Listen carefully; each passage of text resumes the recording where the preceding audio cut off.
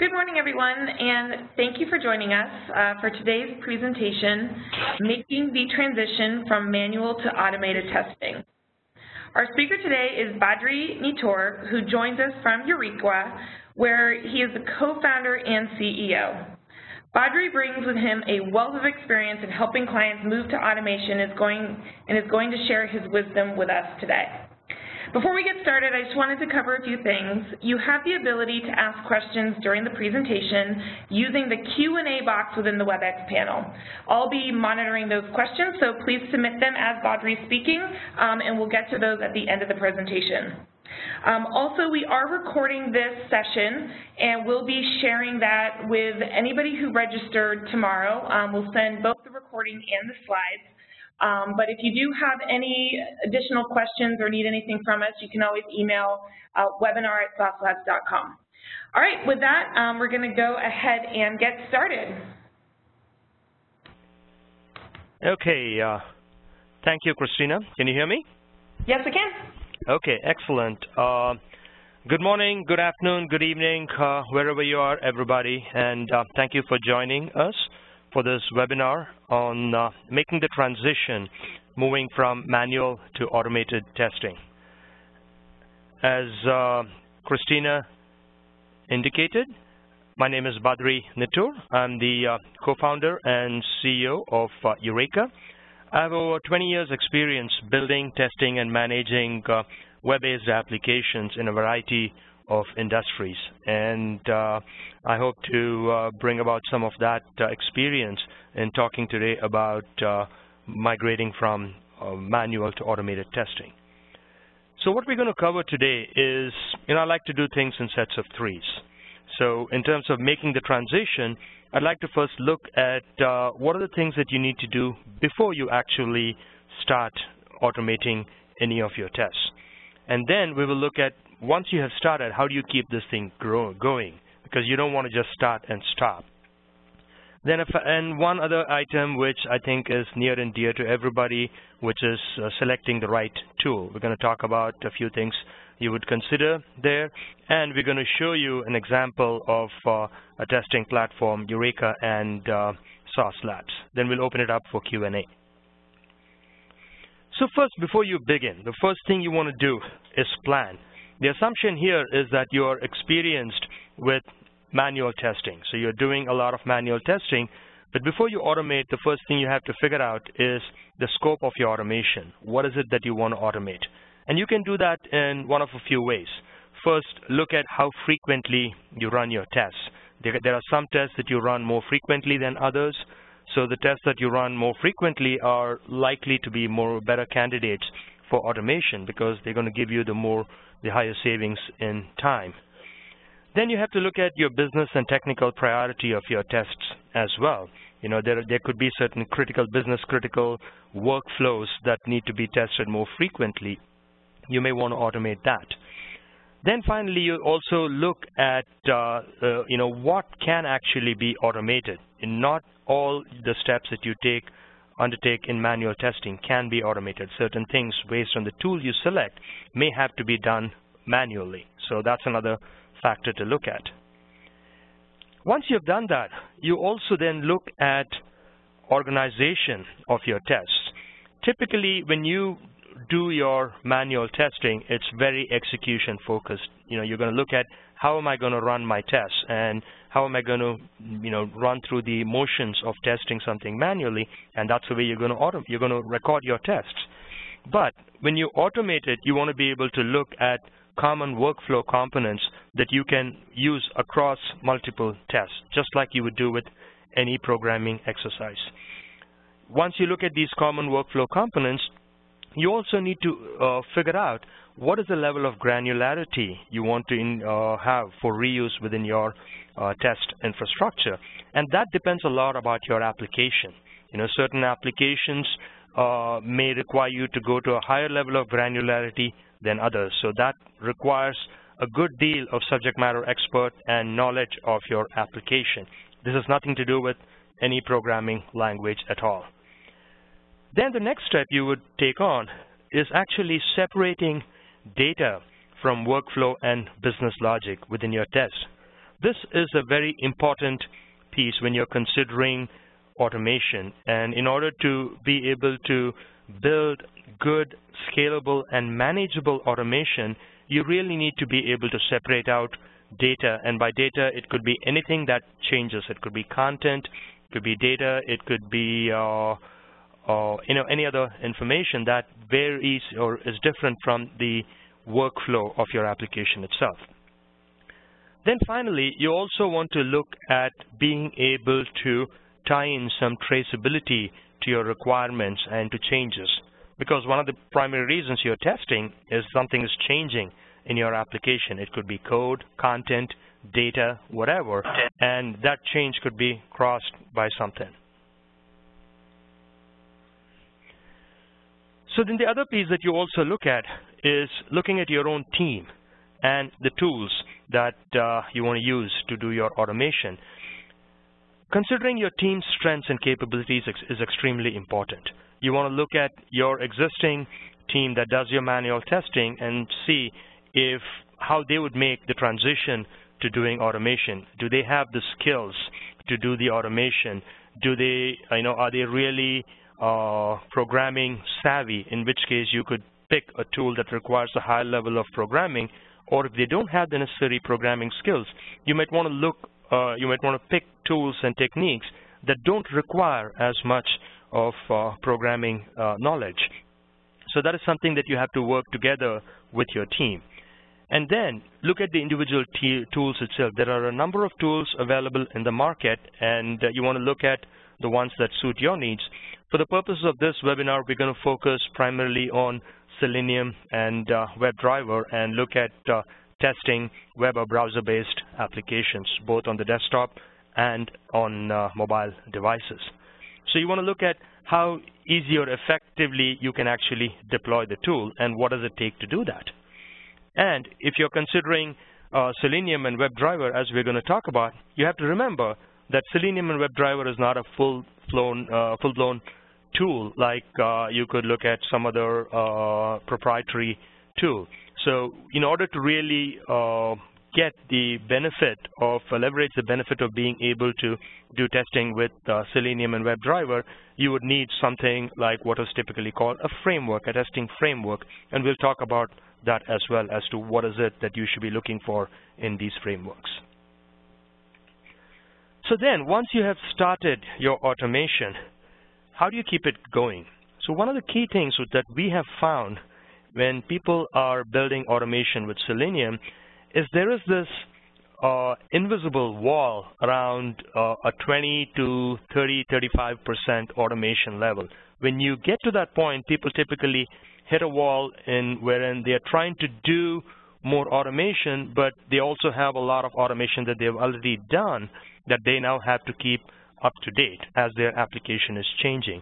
So it becomes important to make sure that whatever mechanism you use to do your test automation is very easy, not only to do new automation, but also to keep your tests fresh and maintain them.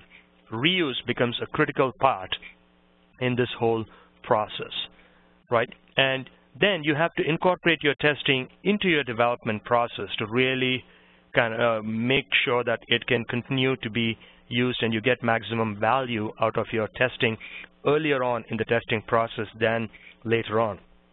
So capabilities like integrating with your DevOps, integrating with your continuous integration tools or issue tracking tools to make sure when you run your test automation, if there's a bug that's encountered, that's automatically logged into your issue tracking system. So making sure that you have all these capabilities really enhances your test capabilities and makes the transition to automation a lot easier. Then the next step, if you're doing manual testing, you have typically somebody the tester is actually documenting the results. They may be capturing screenshots, they may have a spreadsheet in front of them that tells them what the expected results should be, and they start notating what they actually see. And that process of documenting results and making it available sometimes can take as much time in manual testing as the actual process of testing itself.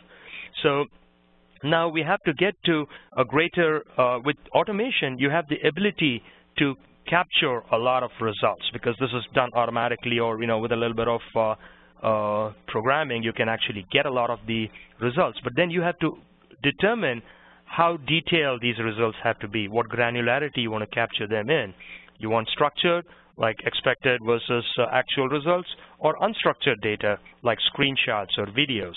Then do you want to maintain historical data to compare against past test executions to see what worked in the past and what worked right now? So these are all decisions that you make as you go along with in your automation. Then finally, you need some kind of reporting and analytics. Since you have the ability to capture data easily with automation, you also have the ability to build in rich reporting, different kinds of reporting. But then you have to figure out what type of reports you want. How frequently do you want to generate them? What level of detail you want in them, and who gets these reports? So these are all questions that you have to think about answering as you get started in your automation journey. So addressing these questions, right, even figuring out what to do before you start automation and doing these steps will help you make that move from manual to automation relatively easily and keep that process going. So next, we'll look at a step that I think most people are going to be interested in: selecting a tool. Where do I go? How do I get started? What product do I use? Or if I'm using Selenium, okay, I'm going to go in and download the open source Selenium jars and APIs. So what do I do from there? So Selenium Driver has actually emerged as the preferred choice for automation of web applications. But then there are challenges. Building automation with just Selenium requires a set of specialized skills. You need to know programming. You need to be able to learn the Selenium API and then use it. This is something that is sometimes a little challenging to a lot of QA analysts or manual testers that don't necessarily have the programming capability but want to make the transition to automation. So these are factors that you consider while you select an automation tool. Then it's the Selenium infrastructure itself, right? You can build your own Selenium and browser infrastructure. So one of the benefits of Selenium is that, and WebDriver, is that you can test your application across multiple browsers. You can simulate a user behavior or user testing across any browser or any mobile web device and see how your application reacts to it. So if you want to test all of this, you can build your own infrastructure in your own little lab or your company. But that takes time. That takes, you have to get the servers up or virtual machines up. You got to get your network infrastructure set up. You got to download the various versions of Selenium, and then keep your browser and operating system versions up to date. If you're using Chrome, that changes pretty much on a monthly basis. Firefox is not much better. And with Selenium, again, keeping the jars up to date, probably you got to do that every quarter. And if you're doing it for a variety of browsers and operating systems, that pretty much becomes a good-sized effort pretty soon. Or you could use somebody like Sauce Labs, which, as most of you know, has a large volume of a variety of combinations of browsers and devices on the cloud. So you can do it in a secure, reliable, and scalable manner. So now you've figured out, say you start off doing something with Selenium, doing some programming, and then you start working with Sauce Labs on the cloud. The question still remains on what does it take to really build automation with Selenium? So I'm going to try to address that in the next couple of slides. So typically, when you start doing your automation, you're going to pick a language, a favorite language of your choice. With Selenium, you're going to pick, Java, Python, or PHP, and then start writing some of your test code. You might start storing that into a source code repository, say on Git or something, and then you could probably do some scheduling of your test runs. You could use something like TestNG, and then run your tests on a local browser. But then, to do all of this, you need a team of programmers. You probably need some system and network administration staff to help you set up your Selenium infrastructure and your hardware and network infrastructure and so on. So let's say you get past this. You automate a few tests. You get to the next stage. Now you want to start building capabilities like keyword-driven and data-driven testing. If you recall, we talked about separating out data from workflows that allows you to run your tests across a different variety of data sets. In order to do that, you might want to build out data-driven infrastructure.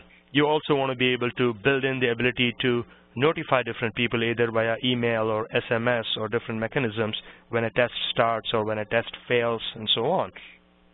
You may want to connect to the Sauce Labs infrastructure. So you want to be able to, if you have your servers, your application running within your firewall, you can use Sauce Labs secure tunnel connecting capability to connect to your servers.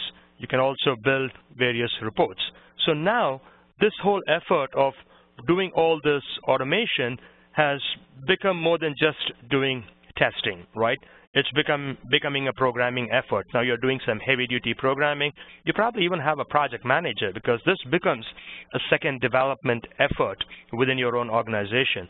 Not only are you actually building your application, now you're building another piece of software to test that application. So then when you start doing even more than that, you can start building more dashboards and user management functionality, and you're building a full-fledged test automation framework. So that's what it takes really to build an effective test automation framework. So some of this sometimes can be a little daunting, right? To say, do I really want to get into all of these? But there are other options available if you don't want to start building all of this but still want to make the move from manual to automated testing. So we're going to talk about some of that right now. So as I said, all of this can become very expensive very quickly if you don't pay attention to it. So we're going to talk about what would a fully featured framework look like and working with a scalable Selenium infrastructure. So I'm going to take an example. We're going to do a quick demo of a testing platform, Eureka, which has a lot of these capabilities, and you'll see how it is to use that. So going into working with Eureka with Sauce Labs, the way Eureka works is first you author your tests with a tool called QA Scribe. For the folks that are familiar with Selenium, QA Scribe is built on top of the Selenium IDE. It's a modified version of the IDE, so it's a Firefox plugin. It allows you to record your test scripts. But then, unlike just the regular Selenium IDE, QA Scribe allows you to record scripts and store them in small, reusable segments in a script library. The script library is on the Eureka SaaS application, and you would store all your scripts in the library. So when you want to create a test scenario, like say I want to create a workflow wherein I'm going to simulate or test the shopping experience on an e-commerce site, I would just take the appropriate scripts and drag and drop them into the order in which I want them to run. So that would just create my scenario without using any programming. So I would then take that test scenario and run it against this Sauce Cloud. Again, I can pick the browser or device that I want and then run the test and have my results. And the results are available at a fine level of granularity at each Selenium instruction level. And you also have the ability to get screenshots and videos, the unstructured data that we were talking about. Eureka also gets you the Selenium logs that are available on the Sauce Labs infrastructure. And you also have the ability to notify different people when the tests run, pass, or fail. And you have integrations with issue tracking systems like Jira. So if you are using Jira, you can automatically log a bug in Jira from Eureka.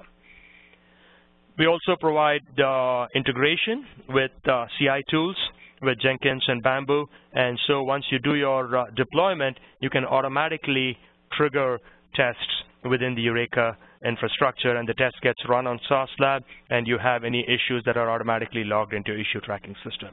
We also have a rich API interface where you can trigger tests, you can check on the status of a test, and you can download test results. So I'm going to go into a quick demo here and show you how you would actually do all of this with Eureka. So we're going to take a simple scenario. I love to use Amazon. It's a great e-commerce application that you can test a variety of capabilities. So we're going to look for a book on Amazon. We're going to verify certain attributes like ISBN number, author, publisher, etc. Then we're going to add that book to the cart. We're going to verify that the book has been successfully added to the cart. Then we're going to go to the cart and we're going to delete that book. So that's a very simple scenario. So I'm going to show you how you do that with Eureka.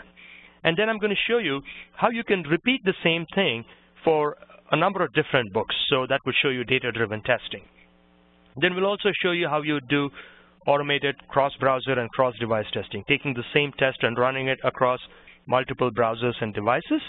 And then we will go into reports and analytics and look at some of the reports available within Eureka. So I'm going to jump into the demo right now. So Eureka, I'm going to log out of here. Eureka is a SaaS application. So I'm going to first log in. And for the purpose of this demo, I'm going to first show you how you would assemble a scenario from existing test script. So Eureka is a multi-tenant system. For you, each customer gets their own little domain that you would work on. You can have any number of projects and users. I'm going to go to the project that I want to use here, which is called Amazon Public Site Testing. Right? And I'm going to create a scenario here. So this is a list of scenarios that I have, but I'm going to create a new one. I'm going to call it Webinar Demo Scenario. And down here in my script library, I have a number of scripts that I have already created, and I'll come back and show you how we create these scripts without doing any programming. So I can select the scripts that I want to add into my scenario. So I'm going to look for the active scripts. I can store different versions of the scripts. I can tag the scripts with different labels as well. So this is a great way for me to organize the data and the scripts in my script library. So I'm going to go and search. I'm going to search for a book. That gets, as soon as I select that, that gets added to the bottom here. Then I want to run the script that actually verifies the details in the product. I'm going to verify the quantity of the product in the cart. I want to add the product to the cart. So all I'm doing here is I'm doing a quick search that picks up the scripts that are available, and then I can delete. So as I select these scripts, they get added down here into the scenario. So I'm formulating my scenario just as I showed you in the PowerPoint. I'm just formulating this scenario from existing scripts. So when I look at this, I'm first selecting a product, I'm verifying the details, then I'm verifying the quantity in the cart. That doesn't look right. I got to actually add the product to the cart first. So I can just drag this and drop it before that. So I got the sequence right now. So I've added the product to the cart, I verify it in the cart, and then I delete it. So that's it. My scenario is complete. But how do I know that this actually works? So to do that, I actually run the scenario once and see how it works. So I'm going to save that, and I'm going to take it through a process called validation, where I first set a testing context. This is where I tell Eureka how I want to test the scenario. So in this case, I can actually, in Eureka, I can create any number of environments. So I may have my application running on my dev server, my QA server, my staging, my production server. I can create one set of scripts and I can run them on any one of these servers. So I'm going to run it on the QA server, and I'm going to select the Sauce Labs cloud that I want to run it on. So once I select the cloud platform, I'm going to say I want to run it on the Sauce Labs cloud, and it tells me what devices are available on the Sauce cloud. And all this information is coming from Sauce Labs. So I'm going to select the desktop, and I'm going to get a list of desktop operating systems that are available. So you don't need to do any of this programming. It's already all built in. So I'm going to select Windows 8.1, and I'm going to select Chrome. And I can select the screen resolution I want. And I have the option of doing screen captures. I can do screen capture for every instruction, every interaction I have with the server. I can do it in real time, or I can do it at the end of the test, or I can do it only if there's an error For the purpose of this demo, I'm going to just do it, say, show me in real time all the screenshots. I'm also going to get video capture. I'm going to select Selenium logs and the cloud logs as well. These are all going to come from Sauce Labs at this time. So I'm going to save that. So that creates a testing context where I want to run the test.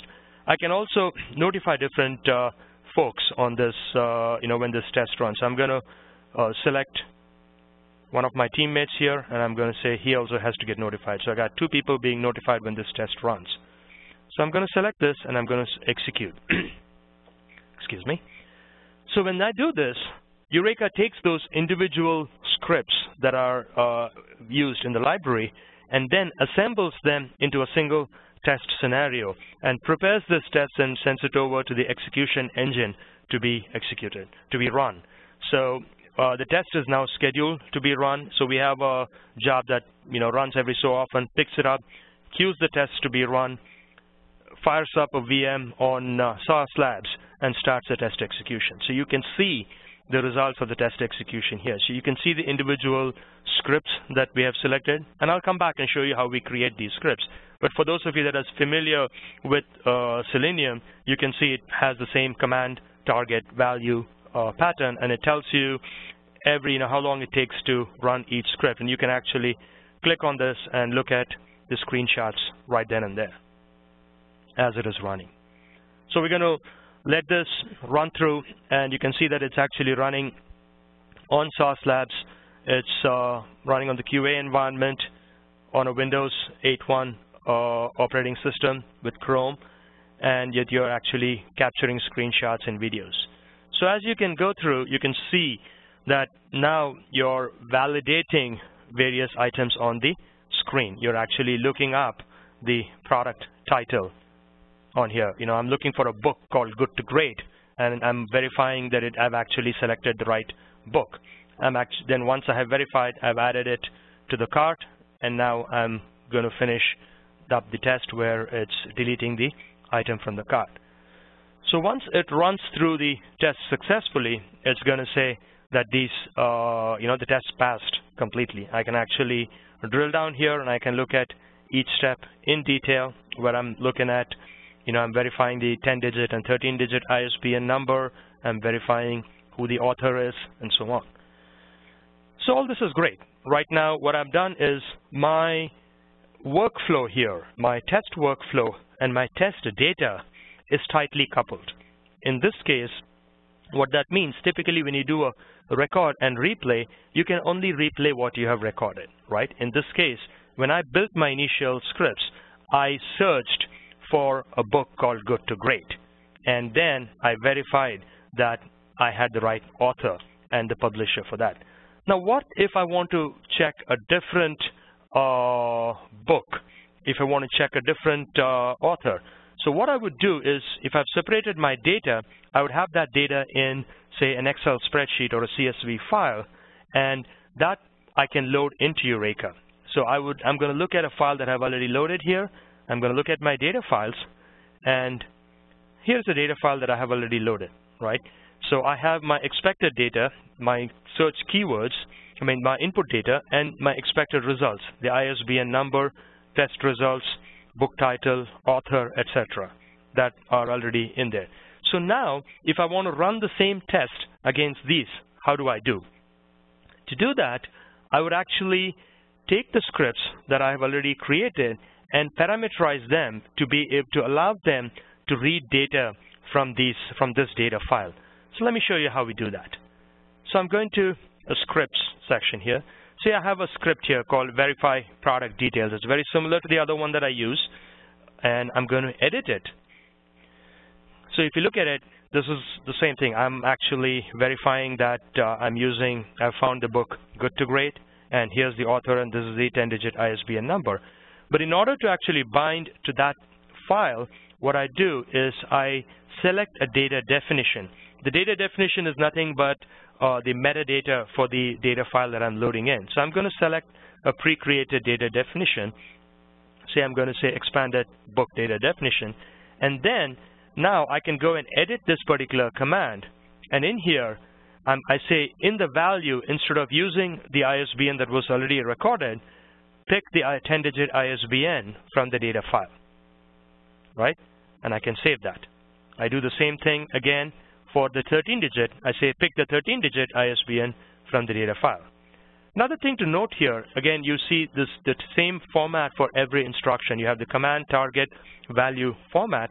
But a neat thing with Eureka is, with the target, we actually, when we build these scripts, we get all the locators that are available in the DOM in your application. And so we can actually figure out, as we go across different browsers, we can select which locator we want to use and use those. And Eureka automatically figures those out. And in some applications, if you want to be able to add a new way of locating an element, to say, okay, I want an element that is actually next to another element, you can add your own custom locator. You just say add locator, and you can write your own little JavaScript here if you may. These are more advanced capabilities, but Eureka provides the support for that. So for the purpose of this, I'm just going to go back and pick the XPath and save this. So I can now go in and make this change for every one of these scripts, so every one of these instructions. So I can do that either at the value, or actually I can even go in and select that at the target. So I can make this more like keyword-driven testing rather than just data-driven testing. So I can come in here again and select the author, and I'm going to quickly select the publisher and the language. And I'm going to be done with this. So at this point, I have created my data bindings. So what I would do is I can now, if I go to the scenarios and I look at the same scenario that I just created, I will notice that this particular script that I just modified has two icons here. One is for me to pick the original script, or I can pick the parameterized version of the script. So if you notice, each one of these scripts that I have selected previously in the scenario have already been parameterized. I have done that before. So now I can go to this scenario here, and I can actually replace the original script with the parameterized version of the script by just clicking here. So as I go through and click, you will see that there's an icon that shows here saying that this particular script is bound to some attributes. So once I do that, and now if I go and validate it, Eureka automatically now knows that you want to read a file and says, okay, I expect that I'm going to have to run through these tests multiple times for each record in this file. So it says, do you want me to figure it out by myself, how I want to do it? That's implicit data looping. Or do you want to figure it out explicitly? So for now, I'm going to say just keep the implicit looping. So when I do that, it automatically creates this loop and say, okay, I want to be able to loop all of these for every record in the data file. I can also build nested loops. The support is there, but we don't have the need right now. So I'm going to go ahead and validate this once again with data-driven testing. So now you see that the validation screen is a little different. Now it's Eureka figures out that you want to actually tie in a data file and asks you to pick the data file. So I'm going to go ahead and select the data file, and it automatically now allows me to go into my testing context. I also have the ability to stop my execution if I run into multiple errors. So sometimes you might be running this test for a data file that has tens of thousands of records, but if there's a problem with your script or an application, you may not want to run it for everything. So you can say, after I have about 3 or 4 failures, just stop the execution. So you have fine-grained control built within the tool. So this is the same testing context that we have previously created. I'm going to select that, and I'm going to execute. So now, again, it goes through the same step, where it takes the individual scripts, prepares the scenario, but it does one additional step right now. It also reads in that data file that you want to upload, and that you want to run the test for, and it runs the test for it. So you can see that in this case, it's picked the data file, And since we're just validating here, it's only going to run it for the top 3 records. So it's going to show you the first time where it's running it on the first record, and then it's going to run it on the second record and the third record and so on. So you will see for the first one, it's even though the original script was looking for good to great, in my data file, the first record I had was I was searching for Bill Gates biography. So that's what it's going to go and search for right now. So if you look at this, as you'll go to the next screen, and you can see it actually pulls up the book for Bill Gates biography. So it's that easy and straightforward to build data-driven testing within Eureka. So I'm going to let this run through and then go to the next step where I'll show you how you actually run automated cross-browser testing, right? So to do that, you create what we call a run definition, and I've created one here, and I'm going to edit this run definition. This run definition is nothing but a collection of scenarios. So you can think about it as a test suite that executes a number of test scenarios in one go. So I can select multiple test scenarios here and show them, or I can just go with one for now. I'm just going to go with a single test scenario, and I want to run it. And Eureka allows you to create any number of testing contexts. So I have created multiple testing contexts here, and I want to select them and say, go run these tests. So I'm going to run this first one on an iOS device, an iPad tablet device, and Safari, and I'm going to run Mac OS X and Safari, Windows 8.1 and IE, and Windows and Chrome, and Windows and Firefox. I'm running 5 different tests, and I'm going to say execute them. So Eureka does the same thing. It takes that scenario or those sets of scenarios, prepares all of them, and sends them over to the source cloud. And in here, you can see what it's doing is actually it's running all of these in parallel, right? So this specific, what it do, this you can run any number of tests in parallel. The only dependency is the number of VMs you have with source, or the amount of level of subscription you would have with Eureka. So if I jump now to Chrome, I can see that the test execution has started in the Chrome browser. And I can actually now jump into, say, Firefox and see that the test is in progress on Firefox as well. I can jump in between different ones. This is OS X and Safari. And I can even look at iOS. So it's still queued. iOS takes a little while to get started up. But so this way, you can actually run any number of these. And you can see here, IE test is actually completed at this point. So all of these tests that you have, what I have manually executed here, manually scheduled to run, you can also execute through our CI integration, and you can also run it through our REST API. So you can trigger this directly from your CI tools, and you would just pass on an identifier here that's shown up here, and that would execute that specific test. So when you look at the home page here, you would see the results of the tests that are being executed. So you can see these tests are being run. So if I go back to a test that was completed previously here, here's a test that I ran earlier today, and I'm going to look at it. And I ran multiple scenarios in this. You can see there are 4 scenarios that were run. We have the ability to actually drill down and look at the details. In this case, I was looking for different books in this scenario. And in this, the other scenario here, as I was actually going into different language sites and verifying data in different languages. So in here, I was actually going into a Chinese language version of Amazon and verifying data there, all through data-driven testing. So I can actually download my test results. We talked about reports and so on. I can download it into an Excel report. As soon as the test is executed, I can pull up that Excel file, and I can see a summary of the test.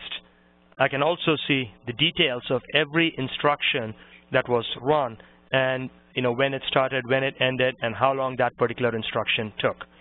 If I'm doing data-driven testing, I can actually look at each one of the data files that I used and get the status of the test for those particular data records, executions.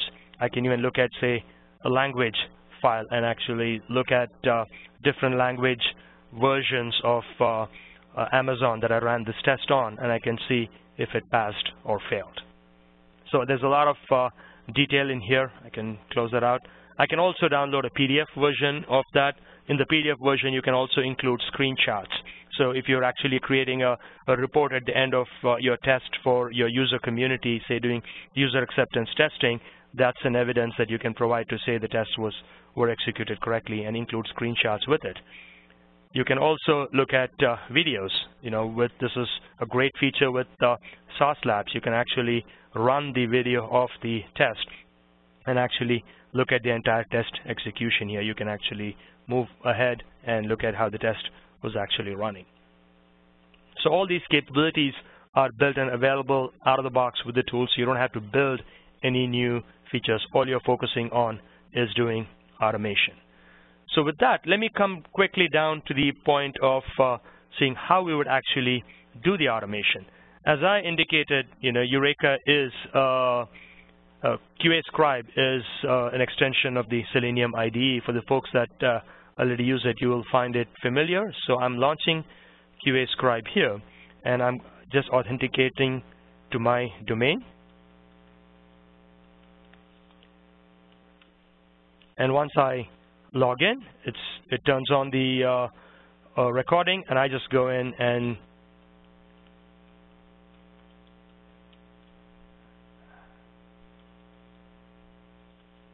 I just start searching for a book. So I'm going to look for Agile testing. So, and if I look at QA Scribe here, it's recording every one of these steps. So then I would take that in and say, okay, if I want to verify that I found the right book, I right-click on it, I verify the text. I can go in and click on this, and I can verify the author.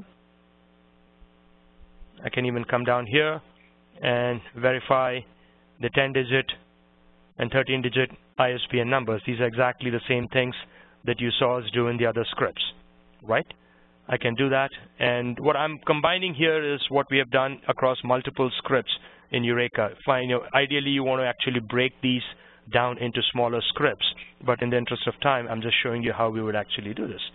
So once you do this, you actually see that we capture all the available locators within this script here, and you can just save this test script. Okay, I'm just going to save it on the desktop, and then I would go into Eureka, and I would just enter this. I would just load this test script into Eureka. So when I load this in, I also have the ability to tie it into certain modules and functional requirements for my application. So this helps me build traceability. So I can say, show me all the test cases that have to do with searching for a book. So I'm going to save this, and now this test case is available in my script library. It's that straightforward. And this, I can actually go in here and edit each one of these scripts. So if I don't want this open command here, I can just go in and delete that. I can actually click on this, and I can look at all the, you saw that all the locators are already captured in here. So it provides a lot of those capabilities. And it's pretty straightforward to build your initial tests. So one final feature, we talked about reports. One other capability is analytics.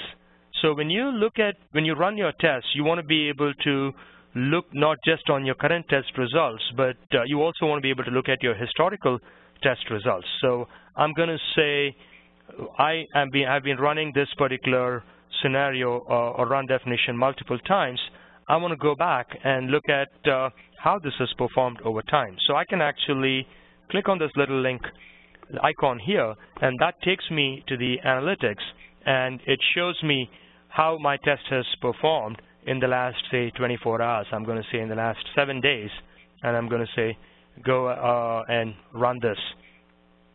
And as I'm running this, I can see how it has performed across various browsers, and how many times it passed or failed, different environments, products, different users.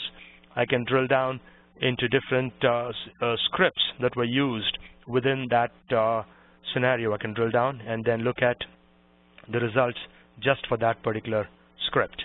I can also go in here and look at results just for a specific operating system or by a specific browser. So I can slice and dice the data any which way I want. So there's a lot of information that is already available within Eureka, and these analytics help you get to a lot of detail on your tests.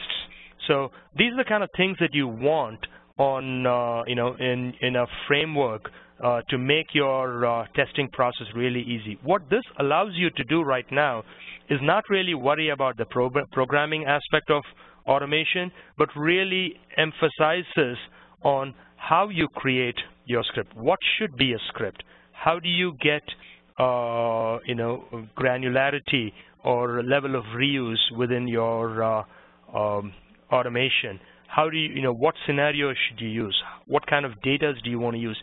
These are more value-added, domain-specific capabilities that now you have to focus on, and that's where, as QA analysts and engineers, I believe that you bring real value to the testing process. The things that you would typically do in manual testing, you'll be able to take that into the automation domain and not have to worry about the nuances of how do I make certain thing work or not when it's with a specific tool. So that's the end of my demo. I'm going to give a quick last slide here before I open it up for Q&A. And some more information. These slides, we will be sharing these with the participants of the webinar and anybody that is registered for the webinar. I believe they should, as Christine said, they should be available tomorrow. And we are also offering a free trial of Eureka. And for folks that enter in a promo code webinar by the end of this month, you will get 1 full month of free trial. Typically, it's 2 weeks. We're extending it to a month. And also, there's a link here to sign up for a free trial of the Sauce Labs Cloud. One other thing in this PowerPoint here, I have a few other slides that talk about a few other features. I'm not going to go through these right now, but they will be available in the slide deck that will be sent to you, that will be made available to you. So with that, I'm going to open it up for Q&A. Christina, if there's any questions, I'd be happy to take them.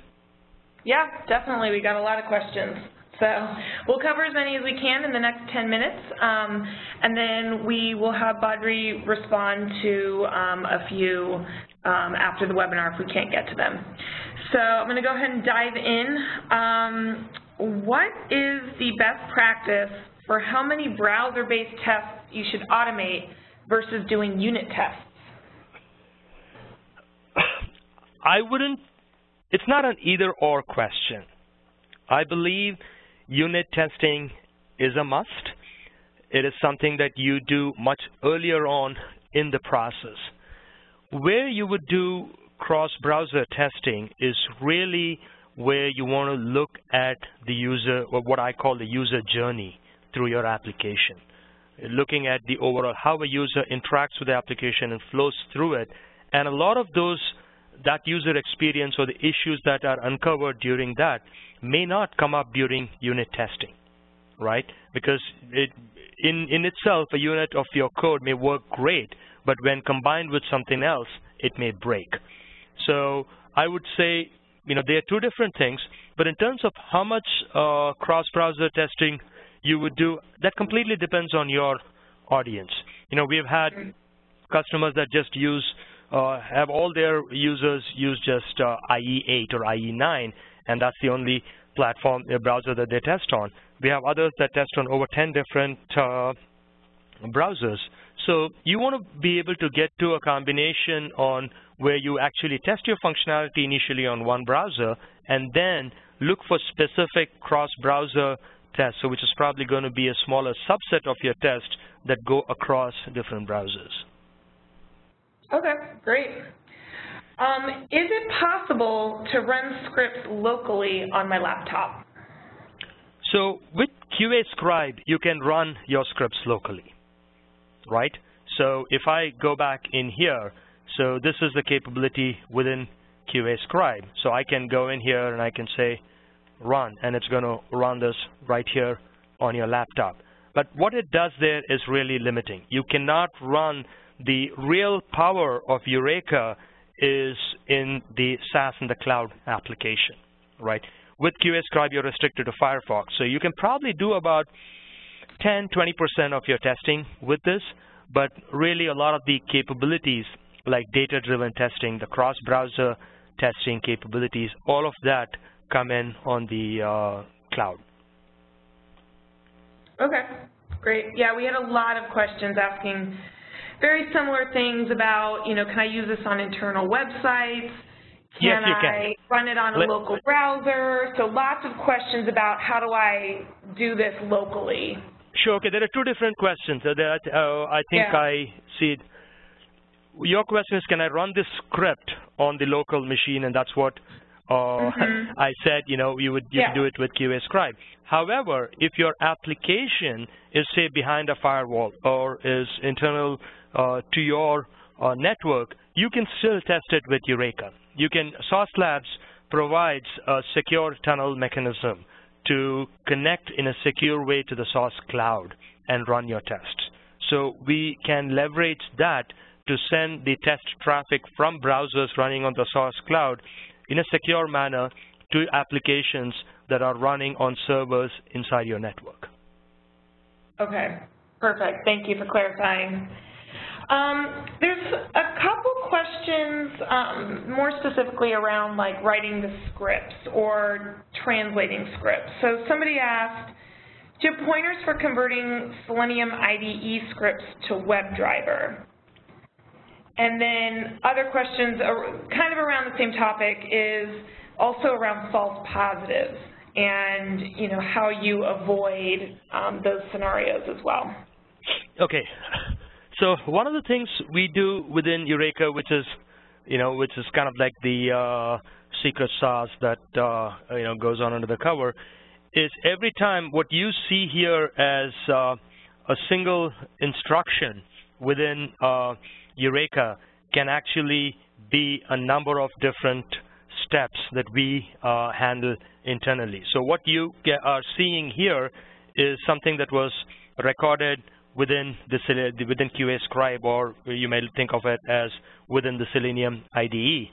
But internally, the Eureka test engine converts these into WebDriver commands, WebDriver instructions, and every time you run on a specific browser, you're actually running native WebDriver code on each of those browsers. So we take care of all the inherent flakiness that's there in Selenium and WebDriver and minimize that significantly. Things like being able to handle AJAX objects, waiting for page loads, handling if an object has moved around on the screen, whether it's visible or not, whether it's hidden behind another element or not. So all of these things we can handle within the Eureka code. So we kind of minimize all of that additional effort that comes into anybody that programs with Selenium, in this framework. That's what a good framework should do, actually. It should really make you more productive rather than handling the mundane tasks of just programming. Yep. Okay. Perfect. We have a couple questions about security, mainly because both of these solutions you're speaking about are in the cloud. So can you address any security concerns? Sure. So Sauce Labs, as you know, is in a very secure data center, a highly secure data center, and the Sauce Connect, the capability that you have is a secure tunnel that can connect to your internal servers. And I'm sure Sauce Labs can vouch for a number of customers that have put their solution through the ringer to make sure that it is secure. And we have a lot of customers in industries that are very security conscious. With Eureka itself is also in a similar tier 1 data center in the US, and in a very secure location. And you have the ability within all your tests to encrypt your data. So if you look at, excuse me, within your QA scribe here, if I'm, say, verifying this text, I can actually go in. If I don't want somebody to see this, I can actually go in and encrypt it. And when I load this script, this data is stored in an encrypted manner within Eureka, and everywhere else nobody can actually see what is in this. But the application, the tests still work fine because it will actually look at what's on the screen, decrypt this, do the comparison, and then show you the results. So I believe somebody is asking for an encryption algorithm there. I believe it's MD5. I'm not sure. We can get you that information. Okay, perfect. And we also are OWASP certified. Okay, thank you. This is actually, I think, a good question. How do these solutions compare against HP ALM? It is a good question. So a lot of things. So, I would confess I don't have all the latest details on HP ALM, especially with the new Lean FT product that has just been released. But if we compare it to the older versions with the QTP, it's a significant difference. With QTP, most of your the cross-browser testing capability is very limited. So it's great to run tests on IE, but with the other browsers, there's very limited support. And with Eureka and Sauce Labs, what you're really doing is moving all your testing infrastructure, to a SaaS and a cloud environment. You're taking away this headache of actually, having and managing this testing infrastructure and letting somebody else that does a much better job at that do it. And also from a licensing point of view, you're not dealing with expensive licenses. I don't know the latest licensing methods for HP, for the Lean FT product, but if I compare against QTP, it's significantly lower in terms of costs. Right, exactly. Okay, well, with that, we have 1 minute left. I'm going to go ahead and wrap things up. Badri, this was really helpful to a lot of people. And to everyone, we are going to be sending that recording out along with the slides. You should look for that tomorrow morning via email. If you have any other questions at all, please email webinar@saucelabs.com. And we'll do our best to get in touch with you. I'll also be working with Badri to get in touch with some of you who we were unable to get to some of those questions. But thanks, everyone, for joining us. Thanks, Badri. Thank you, Christina. Thank you, everybody. Bye.